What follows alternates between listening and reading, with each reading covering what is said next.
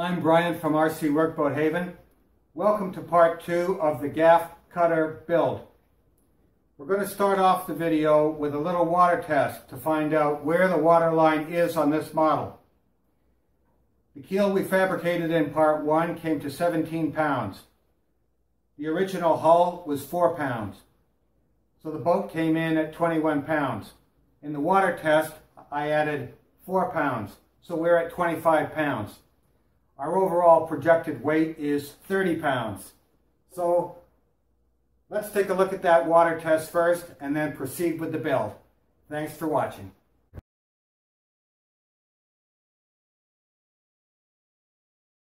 The dock was left in all winter, and this one's kind of sagged down at the end, so I can reach down about 8 inches to the water here. So I'm going to set the hull in and we'll see where the water line lies. I've got 4 pounds interior ballast. So it's fairly close to what I had imagined. Have to be careful it doesn't get away from me.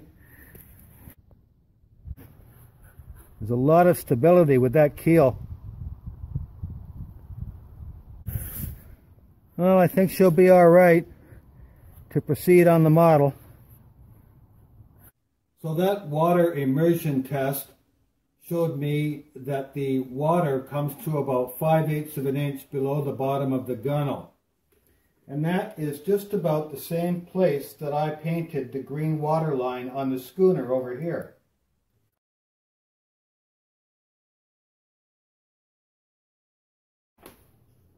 To make the model easy to work on, I've made a skid, and the skid has pads on the bottom. So the whole boat is easy to turn around. My plan is to make a wooden gunnel strip, which I'll glue onto the hull.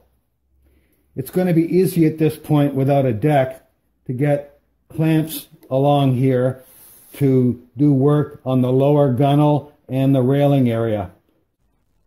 I plan to make this wooden gunnel strip 3/8 of an inch wide. So now I'm going to prep up the wood so that I can glue that onto the hull. I need some 1/16 by 1/8 basswood strips. So I'm using a 1/16 inch basswood board that's 4 inches wide and 24 inches long. I have a straight edge placed on it with weights at both ends. I've made marks at both ends of the board 1/8 of an inch apart. So I'm just moving this ruler along and lining it up at the ends with the mark and making a cut with a sharp knife. So now I have 7 pieces all marked with 2 light cuts across the top. And now the third pass will completely sever the piece from the board. Now I have plenty of basswood strips to get working on the gunnel.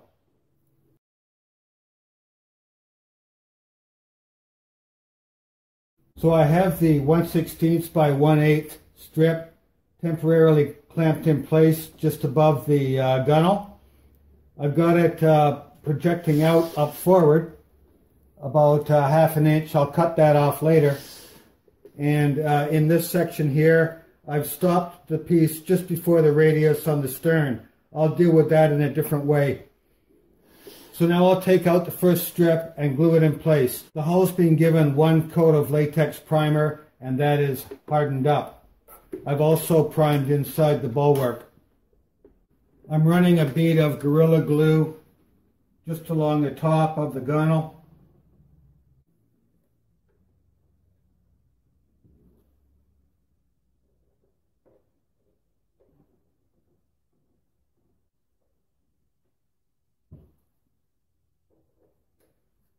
So that looks pretty good. I'll wait a few minutes until the tack sets in, and then I'll just slide the clamps a little bit and clean up behind them so that there's no lumps for the next step.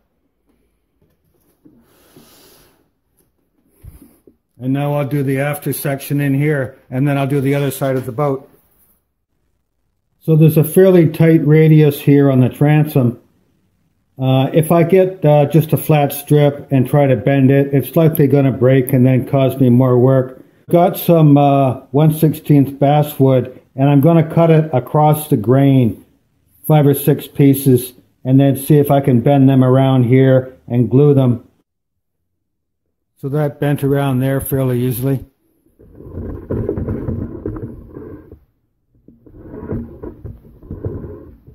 And I could probably just get a straight piece in here. Now I want to make this gunnel strip about 3/8 of an inch wide, but I don't want to cut it straight because it may or may not bend properly. So I'm laying a flat piece of basswood up here, like that, and I'm just making a line across the shear. And now I'll cut along that line. I show this in some detail in the Bad Weather Ship Build series. Slide it along and make a mark. Now I'll cut down that line.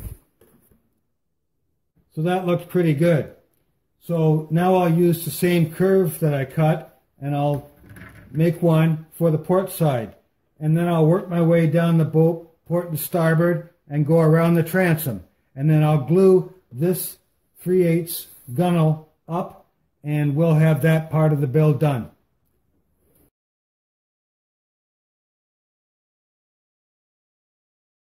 So the enlarged gunnel has set up nicely. It measures a shade over 3/8 of an inch wide, and it's 1/8 of an inch thick. I want to add a piece up here where the shear line runs that is 1/8 of an inch thick by about 5/16 of an inch wide. The basswood board is too stiff to properly lay against the inside, so I got the line marked on a piece of heavy paper here, and I'll use that as a pattern. So I've cut that shape out with a pair of scissors. Here's a basswood board, 1/8 of an inch thick. I've got 2 weights here holding down the paper, and I'm just going to make a line. And I'll cut this out with a knife. I measured in 5/16 of an inch from that curve, and I've placed the pattern back on the board, and I've marked it. So now I'll cut my first strip off of this board. So here's the first strip, which is a good fit. Now I'm going to use the same size strips as a deck shelf on the inside, and I think that I will cut 2 extra ones for the interior to be glued on in here. So now I'm going to continue all the way around the boat in the same method that I've used in the other builds, and I'll go all the way around the outside, and I'll go all the way around the inside and glue everything into place. Right in here, I'm going to use 2 layers of 1/16 basswood cross-grained.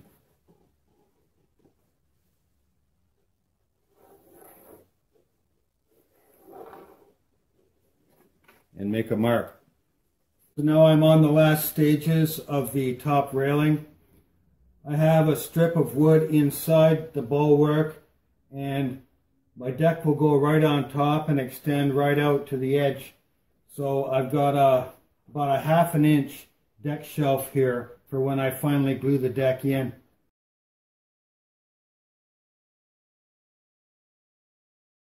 So while this glue is setting up, I'm going to start looking at items that I can do inside the boat before I put the deck on. So let's start down here with the propeller shaft tube hole. You can refer to Bad Weather Ship Build, but I'm using the same pattern here, and I'm making a mark for the shaft. So now I'm going to start with a 2mm pilot bit.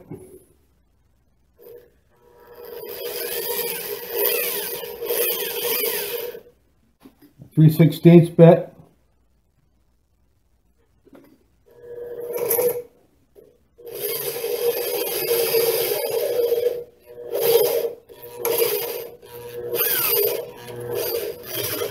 and a 5/16 bit. And we got a pretty good fit here.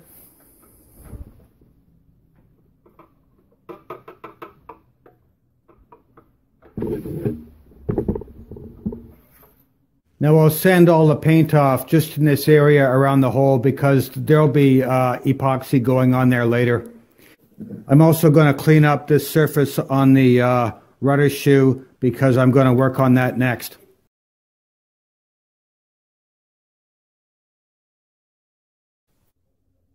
Now I already know that the location of the rudder shaft is right here. I've cut another piece of this chain link reinforcing fiberglass. I want to modify this projection so that I can undo 2 bolts and then swivel the rudder shoe and let it drop down, and then I can repair or remove the rudder if I have to. So I've put an angle on the end that's the same slope as the keel here. And I'm going to reach in, and I've located the exact spot where a 3mm hole has to be drilled. So I'll be able to swivel this top piece and it will drop straight down.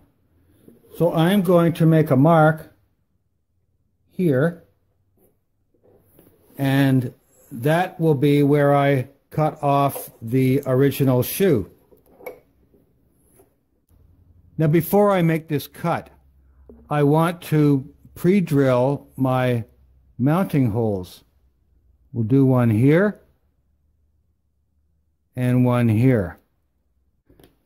Now I'll drill 2 3mm holes in those 2 spots for the 2 bolts. So here's the shaft in the original position, and I'm using that as a pivot. I've got the top piece of the shoe through the shaft hole, and now it's clamped on, but I'm on the underside, but I've already pre-drilled these 2 3mm holes for the bolts, so now I can get my drill and line it up with the keel and hopefully get 2 fairly straight holes drilled through there. So I'll do this one first. Keep it lined up as well as I can here.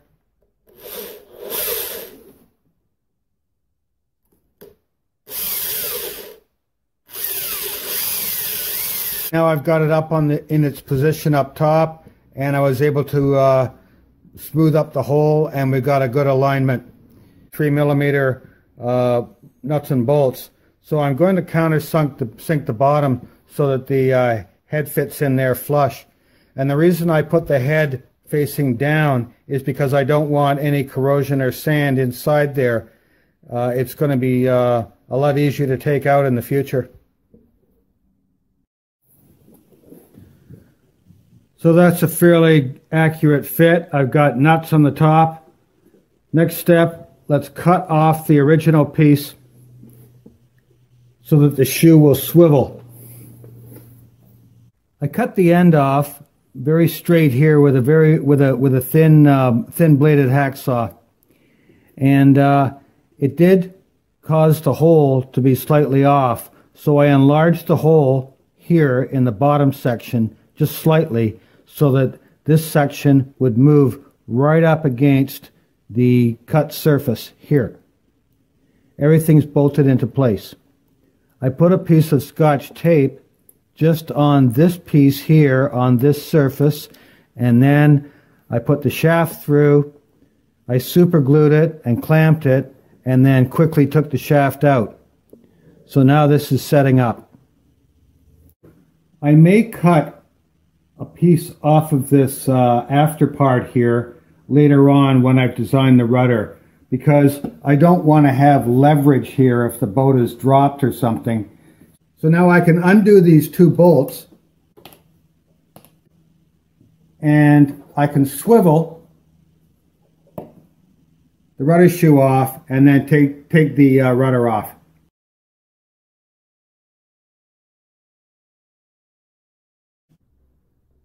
Now I will be constructing a deck of 1/8 inch basswood.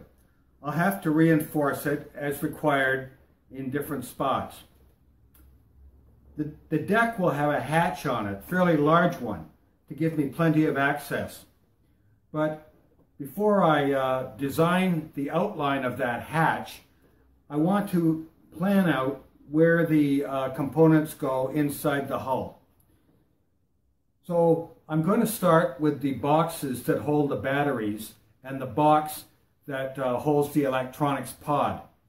Then we can get the items in position here and just get a feel for how much space there is and so on. So I'll start on that now.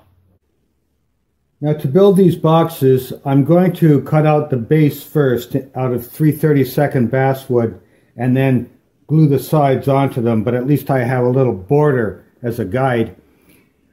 The batteries I use are mainly 7.2 volt NiMH batteries, and they're a bit shorter.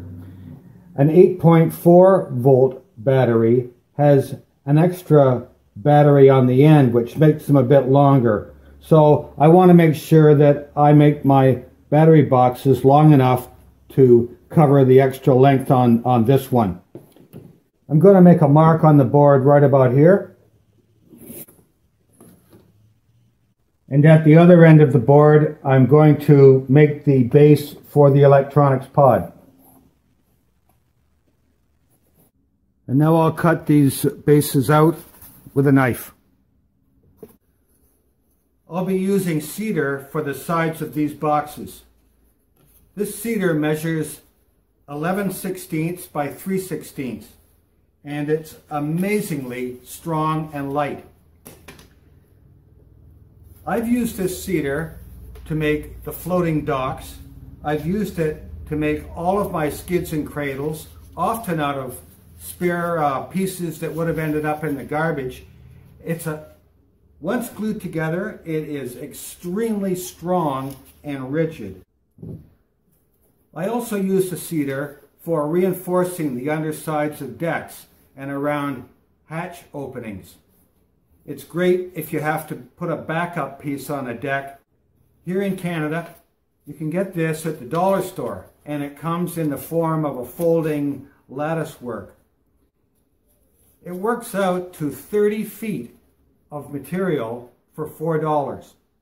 So that's not too bad for hobbyists. So using weights to hold the sides in place, I've glued everything up. I show this in detail in Bad Weather Ship Build. So while I'm waiting for that, let's do some work on the vise.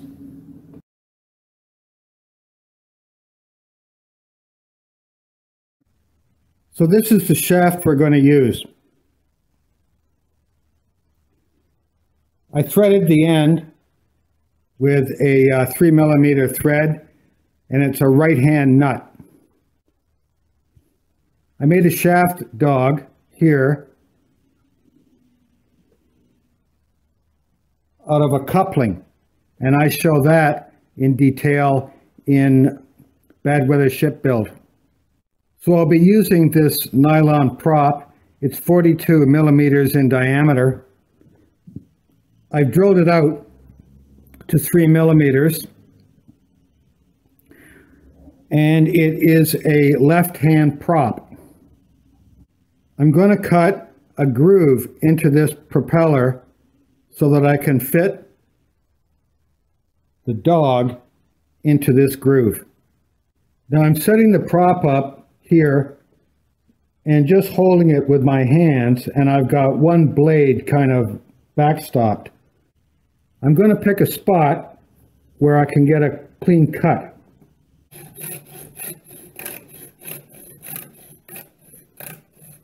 The width is 3mm, so we can use the shaft hole as a guide.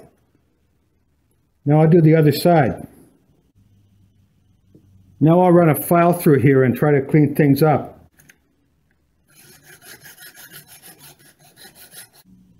And there's the groove. The shaft dog has 2 set screws in it, and I was able to locate the 2 points where the set screws hit the shaft, and I've marked it with black marker. So now I'm going to get a file and put a slight flat on those 2 areas. I show this in detail in the Bad Weather Ship series. Now the dog won't move. Tightening up shaft nut really tight. So now this whole assembly here is locked in place, and it won't matter if I'm going forwards or backwards. This isn't going to move. There she is.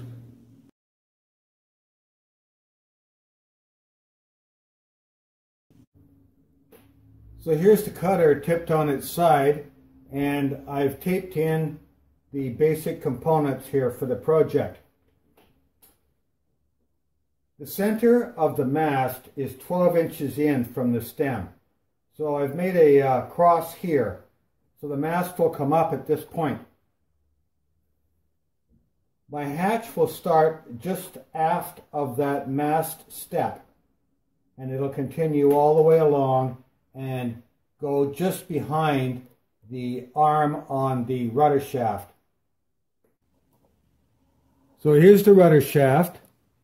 Here's the rudder servo. I'll be making a wooden bulkhead here to hold that servo.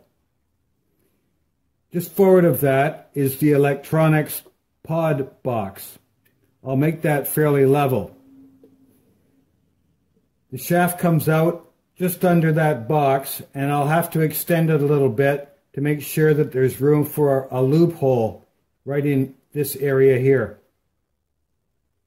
There's a single motor mount that'll be epoxied directly onto the gel coat, and then on either side will be 2 batteries.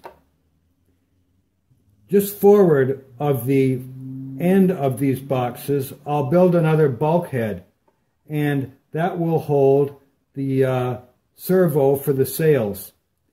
And this servo arm will be raised up so that it'll be just under the hatch level, and I can easily get in there and tie up little strings and so on as in order to balance the sails out. And then, of course, in the future, if I have to put a stronger servo on here, I've got a nice straightforward bulkhead to attach it to. So I may have to play with that, but I'm just going really basic until I find out how the boat balances in the water and so on. So there's the general layout. So that brings us to the end of part 2 of the Gaff cutter build. We've made a lot of progress, but we've got a lot of work ahead of us. So don't miss part 3. You're always welcome to comment, like, and of course subscribe. Thanks for watching.